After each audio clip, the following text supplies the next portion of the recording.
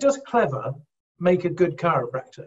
Are trusted, are ethical, are professional? What does the public want? Thank you very much for agreeing to talk to us in your capacity as Secretary General of the WFC. This is a series of interviews that we're doing to try and assess what the leaders of the profession think about the education framework that we have at the moment and what might happen ongoing. Because I think it would be useful. We're now trying in the UK to get more and more universities interested, and we have been approached by universities elsewhere in Europe and worldwide, and we want to try and get some sort of coordinated picture as to what the leaders of the profession think the direction we should be going in. So the first question I've got for you really is, what do you consider makes a good chiropractor? What are the characteristics that you'd like to see if you were going to see a chiropractor? Well, I think that's a fantastic question, and there's no easy answer. And I'm sure if you ask this question probably to another 100 chiropractors, you would get probably 100 different answers.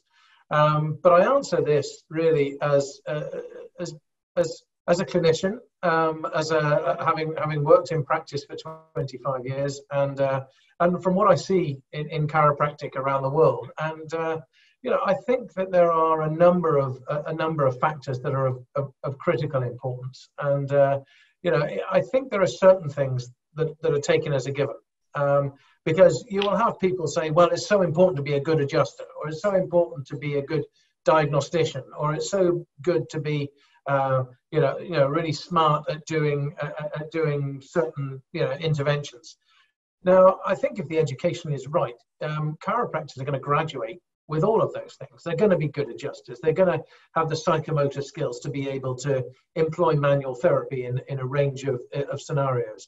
They're going to be diagnosticians because they'll have gone through a good program of diagnosis, of pathology, of understanding the human condition, and obviously, as far as we're concerned, neuromusculoskeletal conditions as well. But does that really make a good chiropractor? And I'm not sure on its own it does. I was speaking at a commencement ceremony last year, and I sprung on them the idea of the continuum of clever, smart, wise. And I think when you graduate as a chiropractor, you're packed with knowledge. You are the repository of 4 years of facts, of knowledge. You've built up this whole load of knowledge that you can use. So you're pretty clever when you graduate. And I think, well, does clever make a good chiropractor? And it helps, but I don't think it's everything. And I think you're a few years in practice, and I think you graduate on the continuum from being clever to smart, which means you've still got the facts at your disposal. You still understand all the things that you've been told. You're still not out of college for long enough to have forgotten too much, but you're better at being able to apply that knowledge in certain scenarios because you've seen a load of patients and you can apply that knowledge. So you graduate from being clever to smart. But is that a good chiropractor?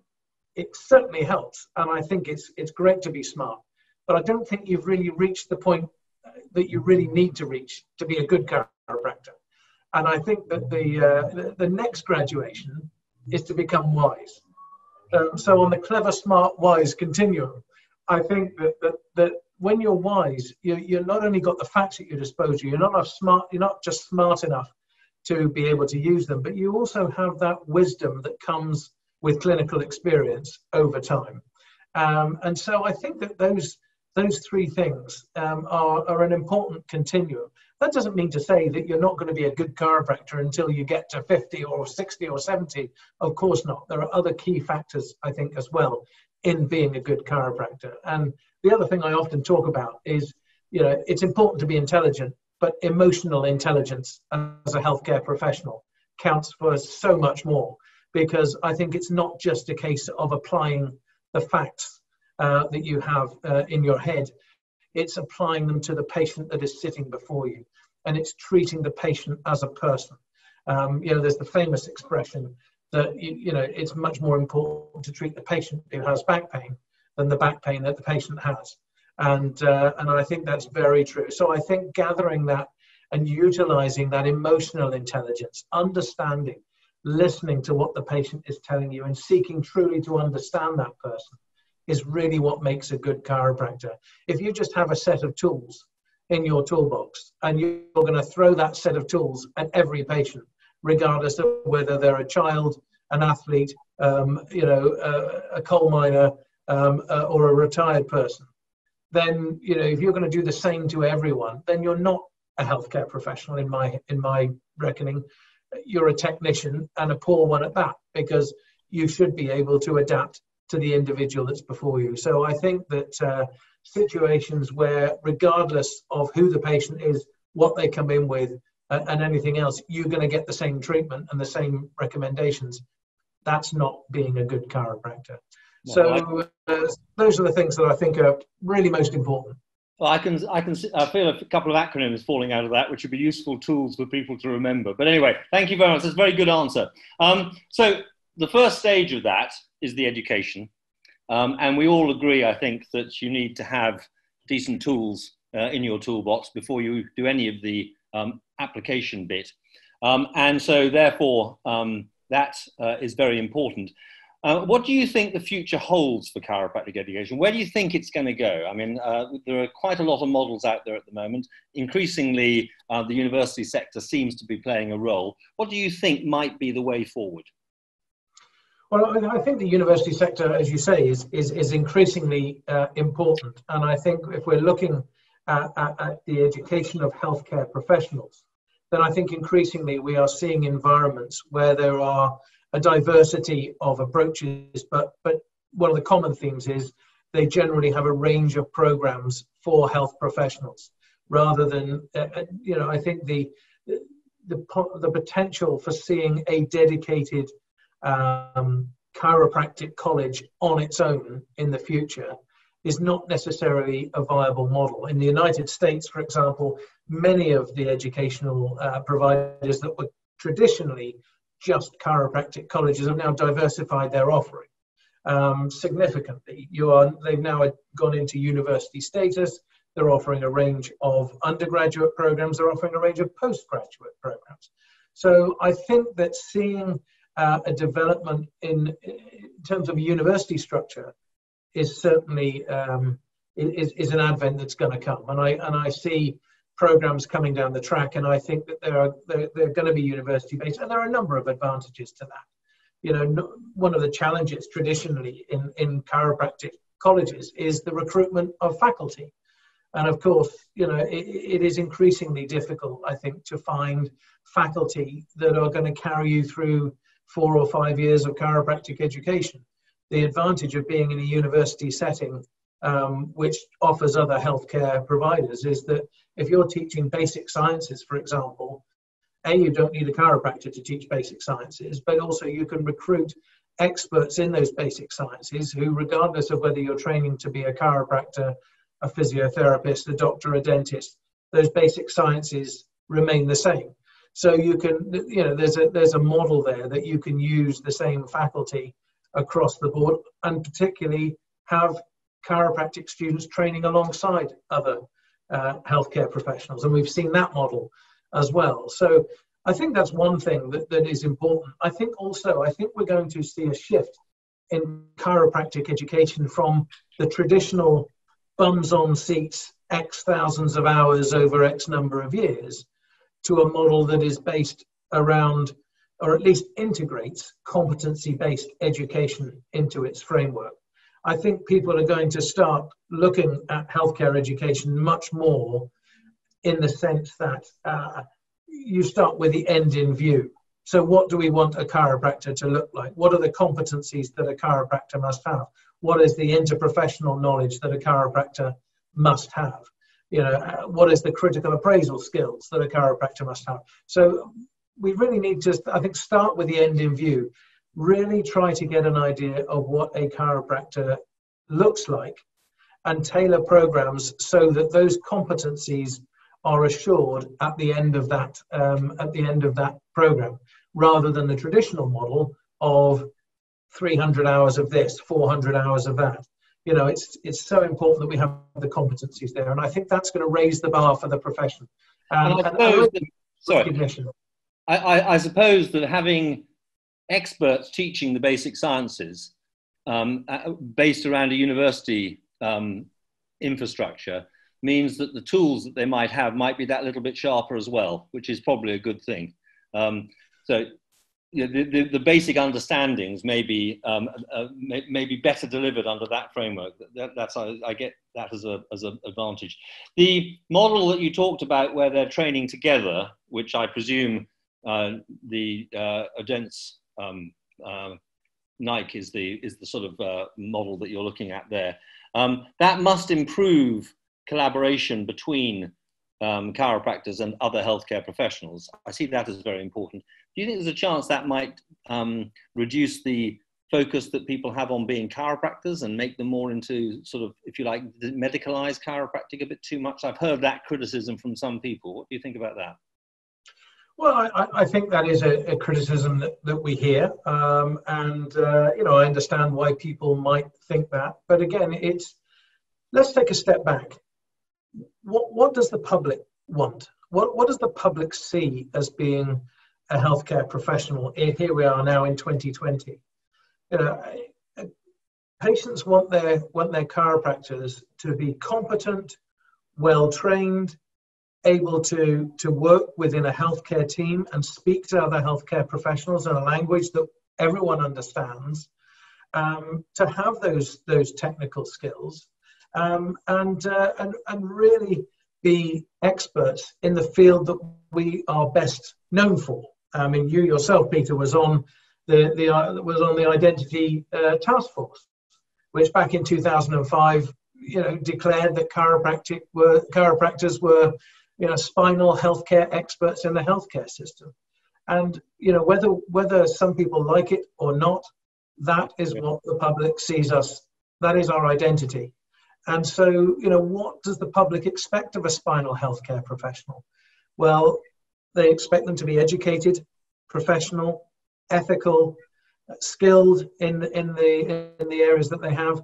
You know, does that make them, you know, medicalized? I don't think it does. I think it's, you know, there are certain core skills that are common to all healthcare professions, and the healthcare professions that don't do well or are seen as pseudoscientific tend to be the ones that tend to depart from that model. And so, you know, that doesn't mean to say that we shouldn't have an identity. We absolutely should. But I think if we start, you know, diverting into what can be at times accused of being on the fringes of science, then I think that's where we start to struggle in being accepted as a profession, not just by the public, but also by the authorities who would otherwise look to involve chiropractic in mainstream care. Well, that's very interesting. And that leads me nicely on to the next thing, which is where you think the profession might be in 10 years' time globally. I'm not talking about in any one, I mean, obviously everywhere is going to be a bit different and certain areas are further advanced than others. But a 10-year framework does give us a chance to speculate on what development might be. And there you were talking earlier about the developments in Malaysia. And yeah, there are certainly going to be other areas in the world where I'm sure it's going to develop. So I'd be interested in knowing what you think that picture could look like. Well, I really think that the status of chiropractic in 10 years' time really does depend on what decisions and choices the chiropractic profession decides it's going to make. It has to really understand what they want and what they want to be and how they want to be positioned. And that, I think, is going to dictate where we end up being.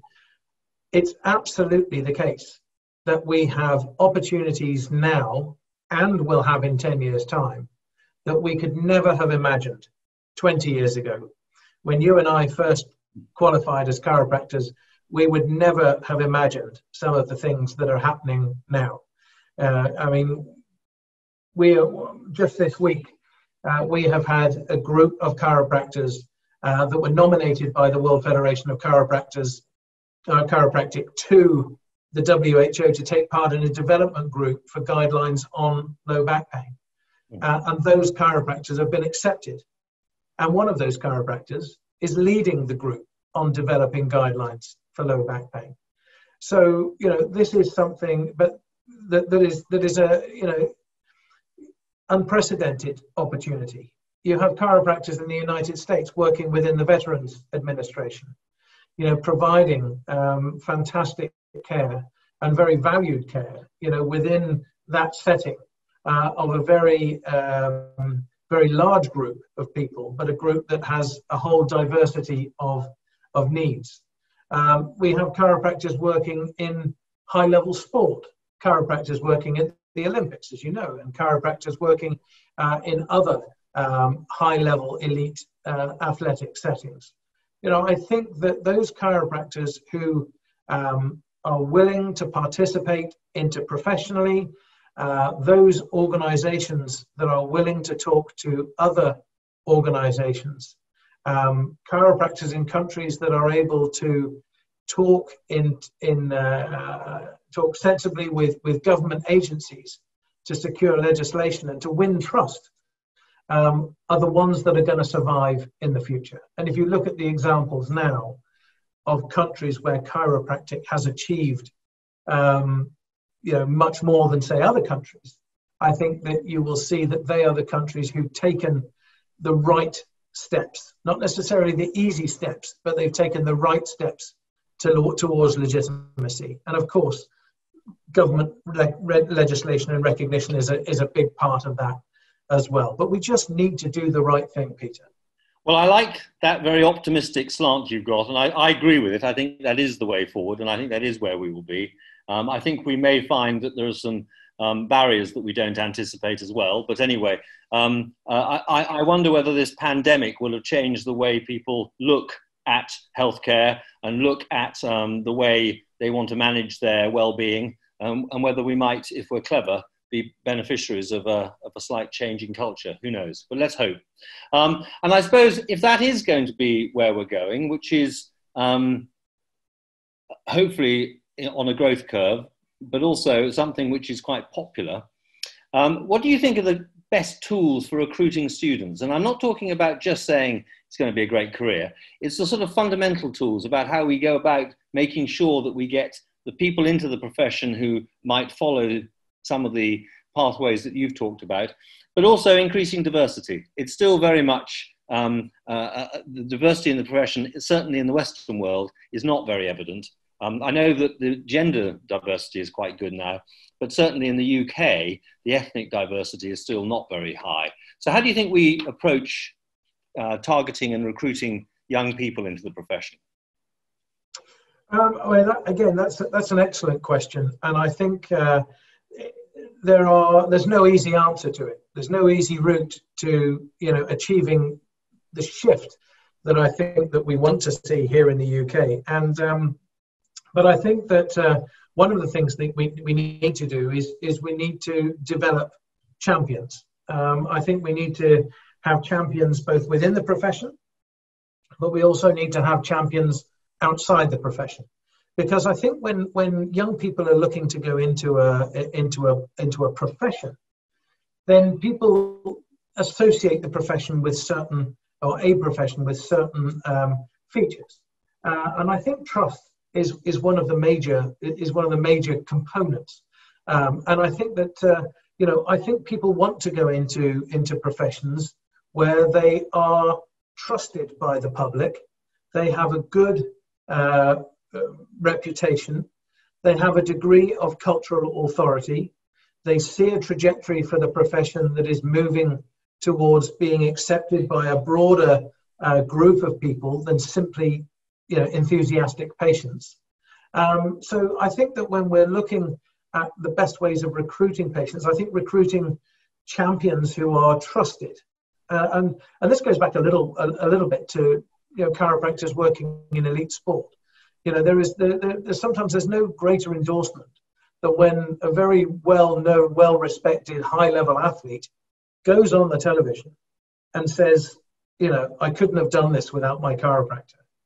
And that happened at the Super Bowl this year. Actually, there was there were interviews that were undertaken You know, and clearly, I mean, you couldn't have bought that level of advertising for the profession, or the level of trust that went with it.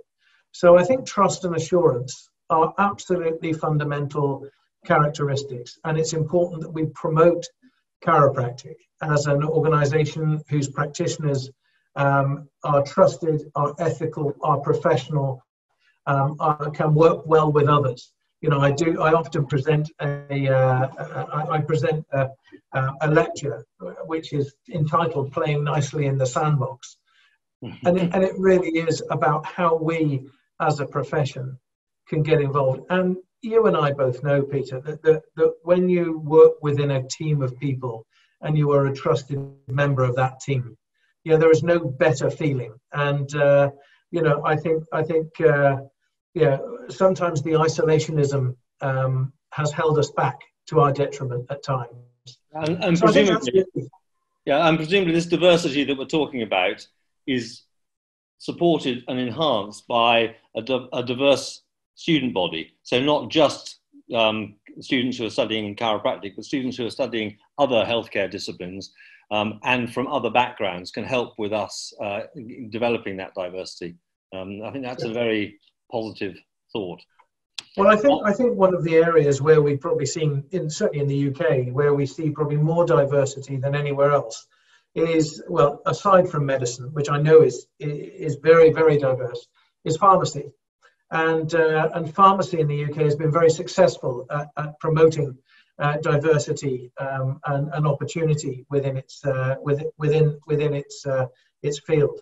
And so, you know, I think partly that is in relation to generational factors. It is also, I think, in relation to the location of institutions. And, you know, the formation of London South Bank University is obviously gives a great opportunity to work positively in that diverse community. But I think it's something that we actively have to promote, and in the WFC we've done that very much in the last few years, but because you know, it's an area where we've struggled. And interestingly, you know, in terms of gender equality, I think we've done very well, as you say. You know, I mean, there is still an imbalance in the United States, but I think in many of the institutions around the world, it is very much around the 50-50 mark of male to female. But it's the cultural diversity and making sure that as a profession, we are reaching everybody in society, because ultimately chiropractic can benefit everyone in society, not just a small cultural group. So that's really where we need to focus. Let's move from single figure percentage take up for chiropractic into the double figures, and let's get nearer to 50 or even 100% acceptance. Okay, Richard, that's very kind of you. Thank you very much. Very considered and good responses. I hope that gives you a chance. I hope you're pleased with what you've explored. Is there anything else you'd like to mention at this stage before we close? Because we've got a little bit of time left. Well, I mean, I've touched on it a lot. I mean, the direction that the World Federation is going in at present, we launched a new strategic plan last year, which is designed around supporting and empowering and promoting and advancing the chiropractic profession. But there are 4 particular themes that we've really focused on, and we feel is where the success of chiropractic really lies. And through each of those strategic pillars, we want to promote the themes of evidence-based practice, people-centered care, interprofessional approaches, and collaboration. Those 4 areas, or the EPIC principles, really underpin everything that the WFC is doing right now. If we don't follow every single one of those 4 principles, then I think we stand a chance of failing. But I think that these 4 principles are such that every chiropractor, regardless of whatever orientation or direction their practice may be in, can succeed with an evidence-based, people-centered, interprofessional, collaborative approach to chiropractic. So you will hear me talk about this a lot. You'll see the WFC talking about it a lot. Our conference last year was EPIC 2019, and we were going to continue with this theme. We feel that it is of critical importance to the profession, but everyone can be a part of it. Every chiropractor on the planet can be EPIC. Yeah, well, there certainly was a lot of energy behind the EPIC conference in Berlin, and I'm very pleased to hear that that's a theme that's going to carry on, because I talk to a lot of young people, young chiropractors, and that chimes with their aspirations. So, and of course, you know, the best recruiting sergeants are actually young chiropractors who have mates or contacts, and they can sell what they've decided to do to their colleagues. So thank you very much, Richard.